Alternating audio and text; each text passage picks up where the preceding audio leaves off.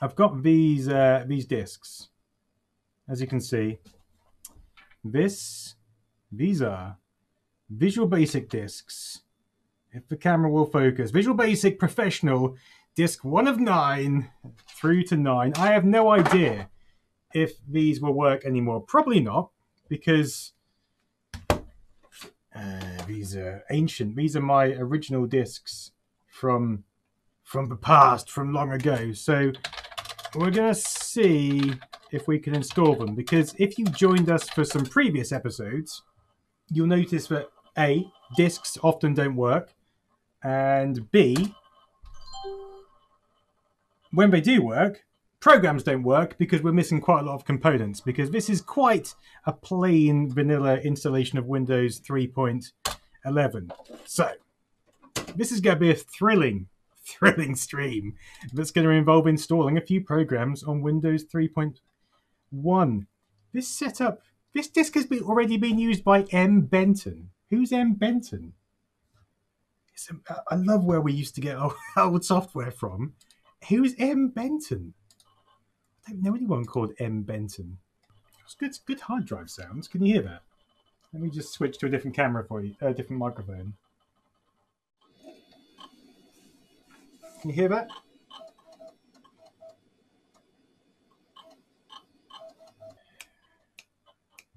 This Visual Basic installation is very slow. Look at this. We're at 7%, disc 1. It's going well. I have some faith because these are verbatim discs, and they were always excellent quality. It's not just the label either. They are proper verbatim discs. And they were always very reliable. Oh, disc 2. Come on. Come on. We are, what? 11% down. Come on.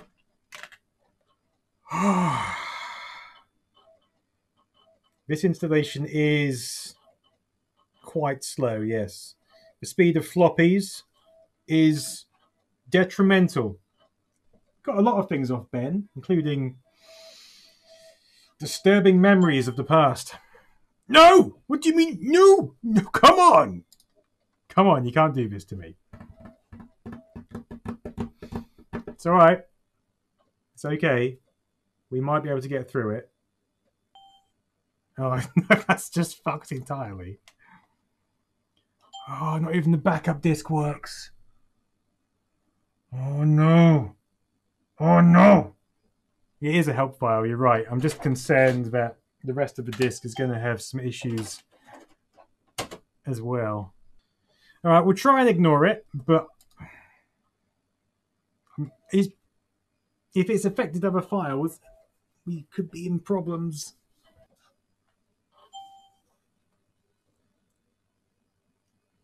Bloody hell. Incorrect number of bytes written to disk. Source file or destination disk may be corrupted. Ugh. Ugh. Sounds all kinds of messy. We'll ignore that one as well. 94%. It's so close. Taste the Visual Basic energy. I'm so tired. Yes, we're in Visual Basic. Visual Basic has booted. Ah, good times. Look at this. We can get a button. Let's put a button here. Command 1. Let's call it press this. And then we can have a label. We can have an input box. Text 1 box. Hello. And then we can go into the... I can't remember. It's been so long since programming in Visual Basic. It's bad. I made an entire computer system for a company in Visual Basic, and 10 years later, I can't even remember how to do a basic command. It's just gone.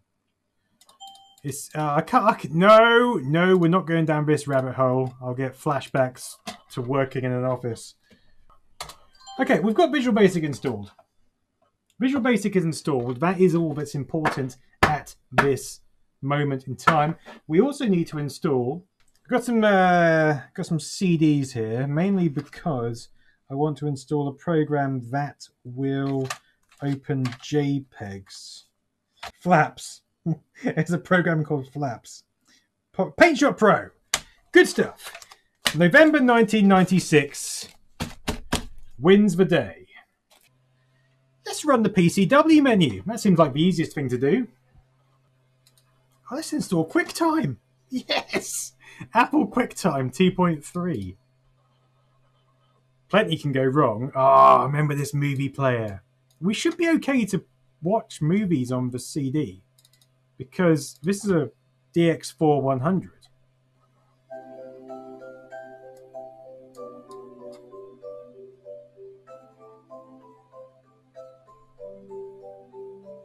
Look at them having so much fun. Look at the bit depth. Oh, we're having such a nice time. Here at VNU Labs, we at PCW try and emulate the best possible conditions for printer testing. That was the dream. Panasonic KXP1124, which I bought off my friend Michael, and I was like, oh, I can finally print that eye. And it was like, oh, the dream is to print that eye. If I can print that, I've made it in the world. I don't need to do anything else. And this dot matrix printer struggled like hell.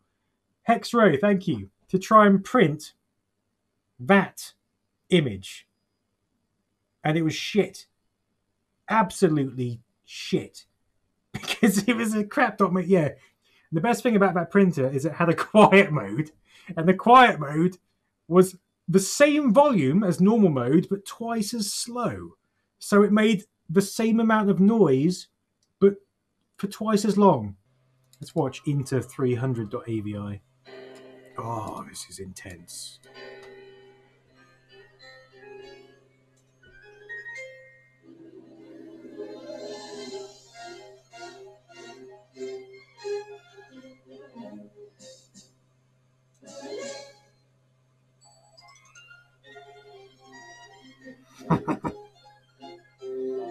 Copyright strike.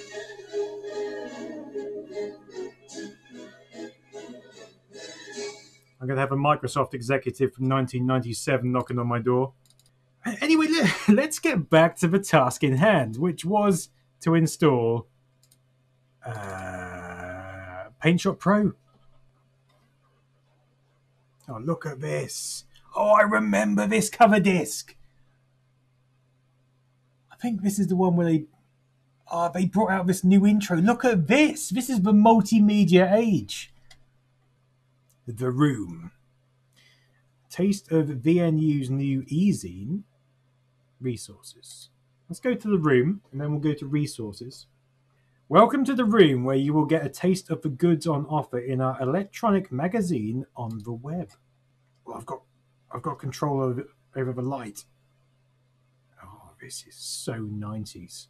This is 90s multimedia at its finest. Click here to enter. Yes, I am over 21. Whoa, sorry. Isn't this a cover CD? I enjoy looking at filth on the internet, probably because I'm sexually unfulfilled, suffering from a severe case of arrested development, or I work with computers for a living. I wasn't even reading what was on the screen. I was just ad-libbing. I'm just going to see what's on here, because I imagine yeah. Oh, that is disgusting. That is horrendous. Surf and Scurf, a layperson's guide to the capital's cyber cafe scene. In the first of a series of in-depth investigative reports, we sent the Web Witch to find out what attractions were available to social surfers in London's rapidly proliferating cyber cafes. What? This is just like a lowdown of cyber cafes, but it's putting some sort of weird contextual spin on it. I'm going to install PaintShop Pro. Graphics, but it's under Essential Utilities. And we've also got the Visual Basic runtimes. We went through an hour of installing Visual Basic. They're on the CD-ROM. We could have installed it in seconds. I could have closed up for the night. I could have gone home. I could be sipping tea at home. But no, we had an hour of shitty floppy disks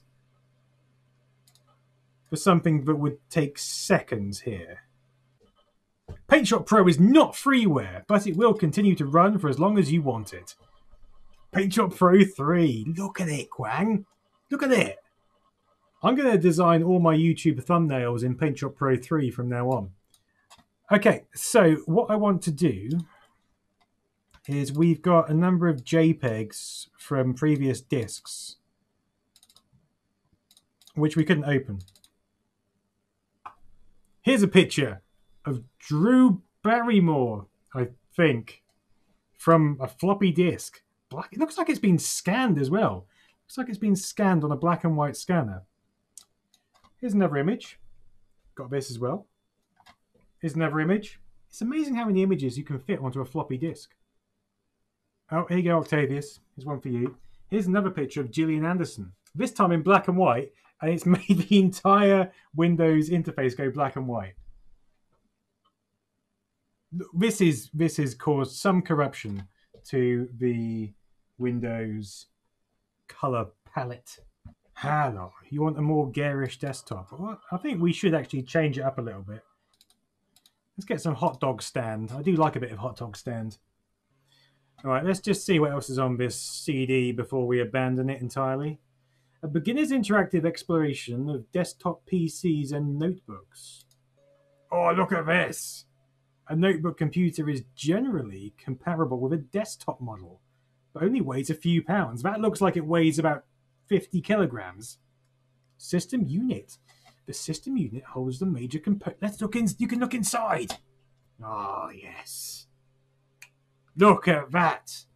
Oh, we can look at individual bits. Oh, it just highlights it and talks about it. I will go back to resources. Check if there's anything else we need to install. I'm not clicking. Look at that AOL icon trying to entice me in. Just piss off, mate. Let me just install some stuff myself. Games. Bad Mojo. Let me play Bad Mojo. So I'm enjoying the amount of success we're getting with running applications today. It's not quite at the same level as Thingies yet, but I think this is a good experience for all of us. It's teaching us a life lesson. The lesson is, don't use retro technology because it's a relic of the past and you don't need to.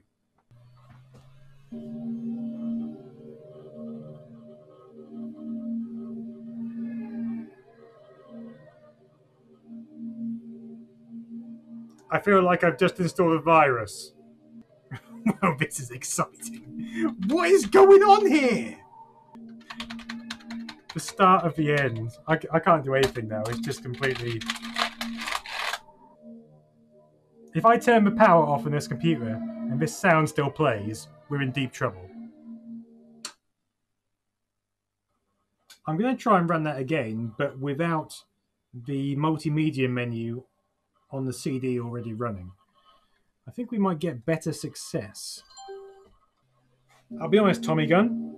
I think it's for content. Welcome to the Bad Mojo interactive demo. Use the arrow keys to move the roach from screen to screen as you attempt to solve puzzles and overcome obstacles in a strange and dangerous world. Here are but a few of the hundreds of environments from the game. This is one simple puzzle. There is one simple puzzle and some unfriendly characters to stay away from. Now this just looks like The Office.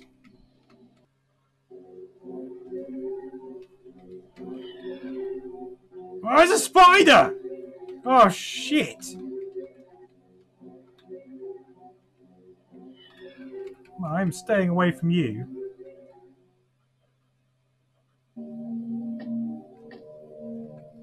This is horrendous.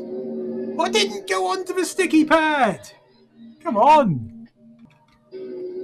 Oh, these tank controls are really difficult. I'm gonna walk towards the spider. It's alright, don't worry, I'll go this way. No shit! Oh, that's not nice, is it? Oh, that is horrible.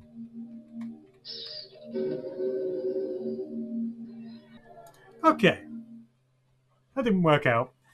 Let's see. Let's see if there's anything else here. Oh, tango.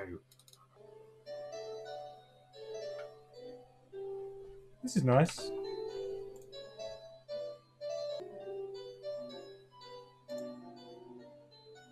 It's alright, isn't it? It's quite nice.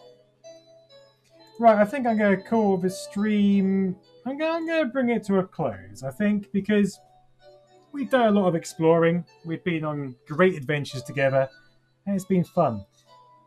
We got Visual Basic installed. We searched the CD drive, and we almost played a decent game, but we didn't. But hopefully, we can play something decent in the future. Oh, God, look who's on the screen. Look who it is! He's rocked up, hasn't he? Of course he has. All right, people. Thanks for joining me. I'll see you next week. Hopefully, we can do this again next week. Try and make it a regular thing, at least once a week. Shut up, you. Right. See you later, folks. Take it easy.